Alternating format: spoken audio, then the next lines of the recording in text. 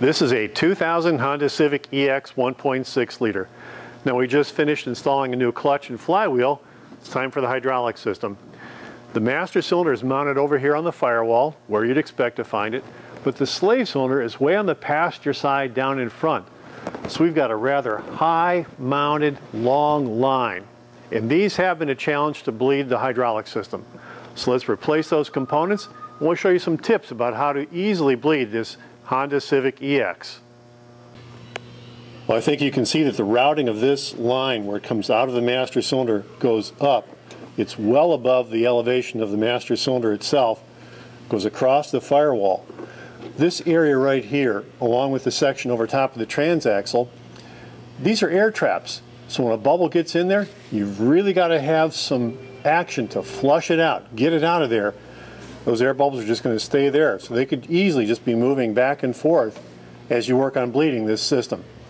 And this is one to watch out for on vehicles that have the slave cylinder on the passenger side of the engine. A lot of other front-wheel drives, transaxle is on the driver's side. A lot easier to get to, a lot shorter line. A lot simpler. Now I'm just going to push the clutch pedal with my fingertips only right now. It actually goes pretty far with just my fingers. The clutch does release, but we don't have as much reserve travel. Distance coming up off the floorboard before the clutch starts to drive the car. So let's take a look at this master cylinder, see if there's anything going on there, and we'll replace the master and the slave cylinder and hopefully come up with the best procedure to bleed this Honda. Well, I think we found one of our issues. If the fluid can get out, and this is the master cylinder underneath the dash, if fluid can get out, air can also get in. This is a real good time to use the right kind of wrench. This is a 10mm crow's foot. And I'm going to put it on the line down there, get everything nice and squared up. That was easy. Before I remove the slave cylinder, let's take a look and do one little diagnostic tip here. The line, it's disconnected. There is no hydraulic pressure in that slave cylinder. I'm going to take my fingers and I'm going to push the fork against the slave cylinder. It compresses and then it pushes back.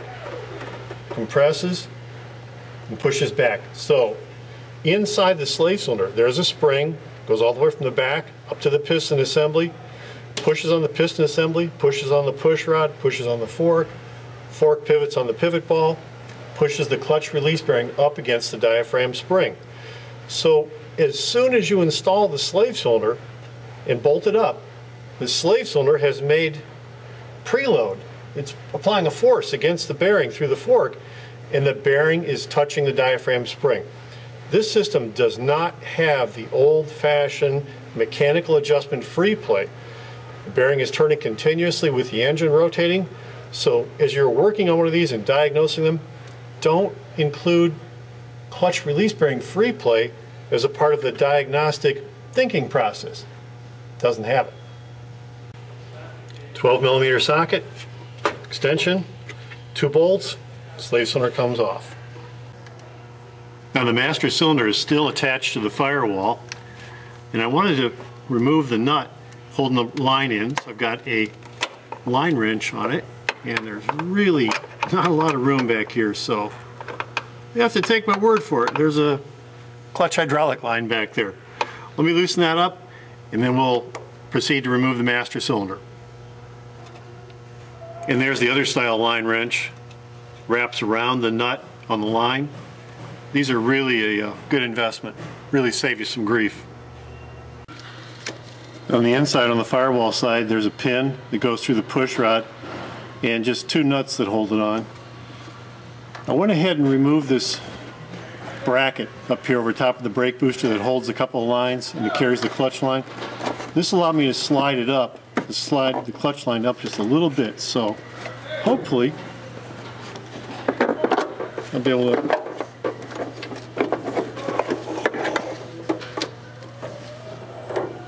and always watch out for getting brake fluid on painted surfaces, but there's the master cylinder.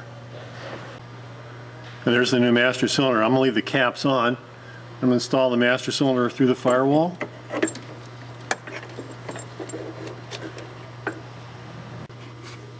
Now I haven't secured the master cylinder to the firewall yet. I want to make sure that I'm very careful about getting this tube nut started in that master cylinder. So let me get that started. And there's the line and the nut going into the master cylinder.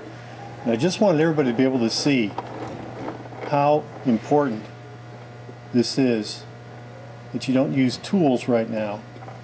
I'm just using my fingers, and I got that down to where it's seated. If I'd put a wrench on there that was cross-threaded, well, it'd be a mess. So I'm going to tighten stuff up, then we'll install the slave cylinder and start bleeding this system.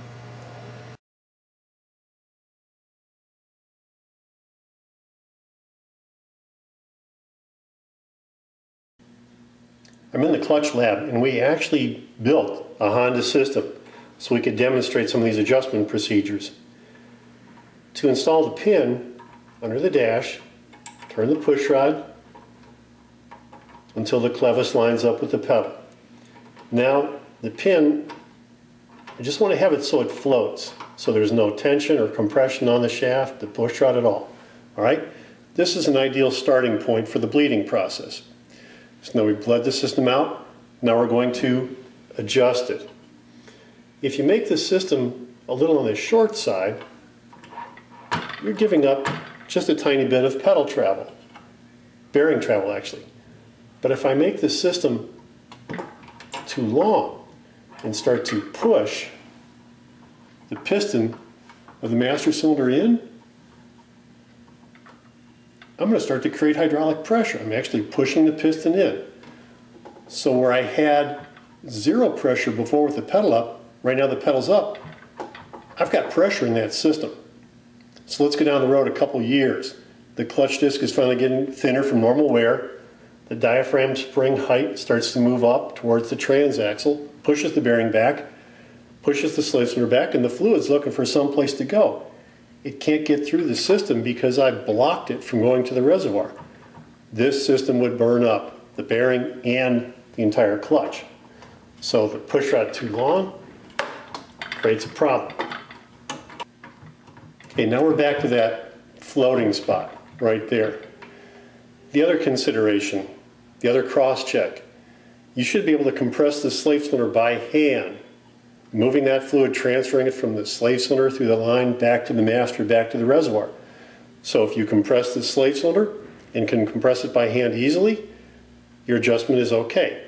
If you try to compress the slave cylinder and you cannot compress the slave cylinder, you've extended the push rod too long and closed off that port that allows the fluid to go back to the reservoir.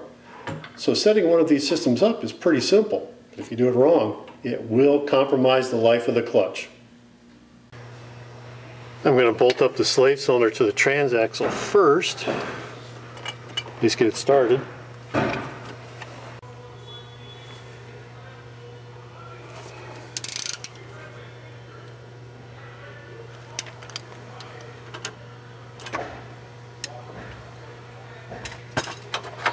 Alright, slave cylinder is installed. Two things for those of you that are really paying attention. Look, they didn't put the dust boot on yet. I'll do that later. I want this open so we can observe the fork and work with it. And I'm going to put a little grease where the push rod contacts the fork later. But right now, I want to take the bleed screw off. I'll show you what I'm going to do with the bleed screw.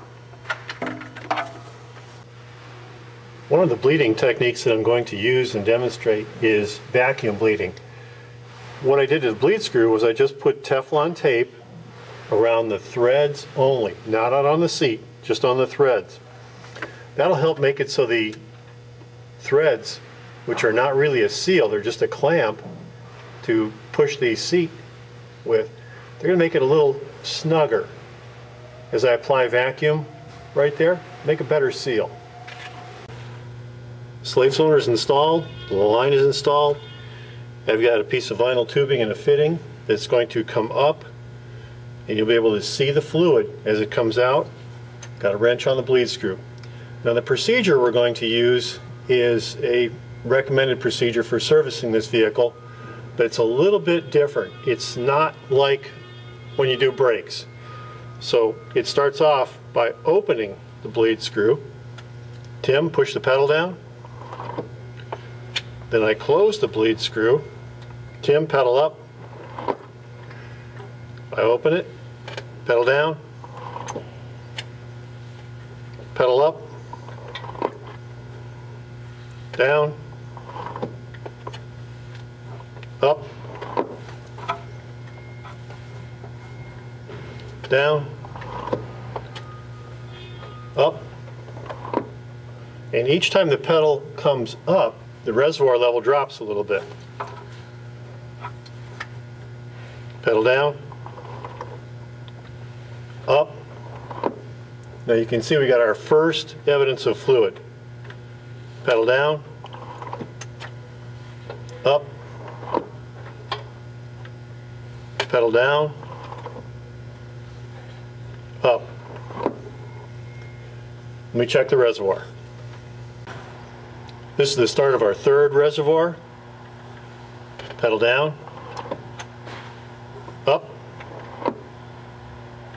down, up, down, up, down, up, down, up. Tim, would you measure the free play at the pedal, please? Tim has a tape measure right now, and he's hooking it on the pedal. He's going to push down lightly on the pedal. All this has been taking place just by using your hand to push the pedal down and pull it back up, because we're not creating pressure yet. We're just flushing fluid through the system. Tim? Gary, we have about 1 inch. About 1 inch of pedal travel. Now this is just using your fingers, so we're just pushing on the pedal, and we're getting about 1 inch.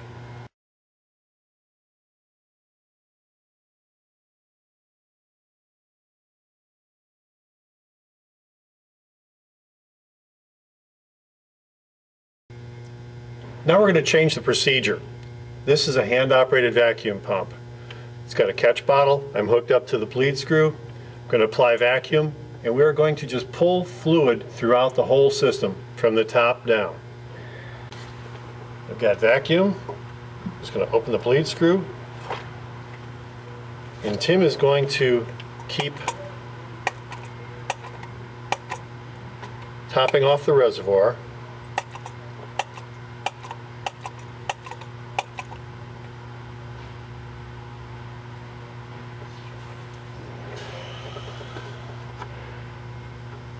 You want to get a nice flow through here.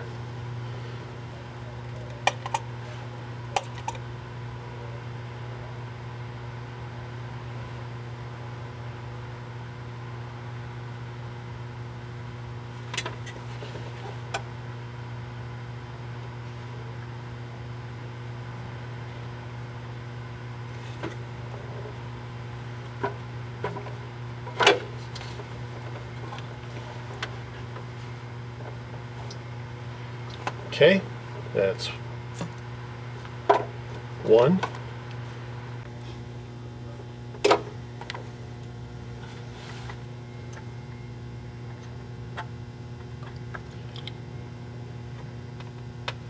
All right, this is our second, let's say, reservoir of vacuum bleeding in the catch bottle there. So you can just apply vacuum. Tim is continuing to replenish up top.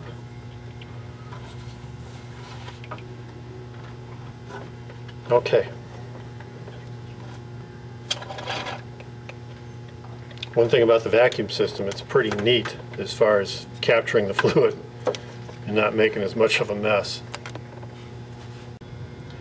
We vacuum bled it 2 times now. Tim, go ahead, push the pedal a couple times. How's it feel? What's that pedal free play at the top feel like? We have about a 1/2 inch. About a 1/2 inch. So the vacuum system was more efficient at getting those last few bubbles out and reduced that little travel at the top. Now this system has a little bit of pedal free play travel, but it's not clutch release bearing travel. Successful, it's bled. The vacuum system did the best job. We were able to get a pretty good pedal out of it, but we improved it with the vacuum bleeding system. If you get in this car and try traditional brake bleeding where you're just going to pump the pedal and then open the bleed screw on the slave cylinder, it's not going to work. There's not enough volume in the master cylinder to cycle fluid all the way through the system. Plus you've got a high routed line across the back of the firewall and over the transaxle. Now we did utilize the factory recommended service procedure, pushed on the clutch pedal with the bleed screw open, closed it, bring the pedal up, and repeated that procedure. We did that several times prior to filming, and the best we were able to get was about 1 inch of that free play at the top of the pedal. That was about the best we could do. When we added the vacuum process to the job, even starting with a completely fresh system, we were able to get that down to about a ½ inch. So that meant there was a trapped air bubble in there somewhere that procedure just couldn't get out. So if you have any questions about a clutch, flywheel, or a hydraulic system, please call our toll-free Clutch Tech support hotline.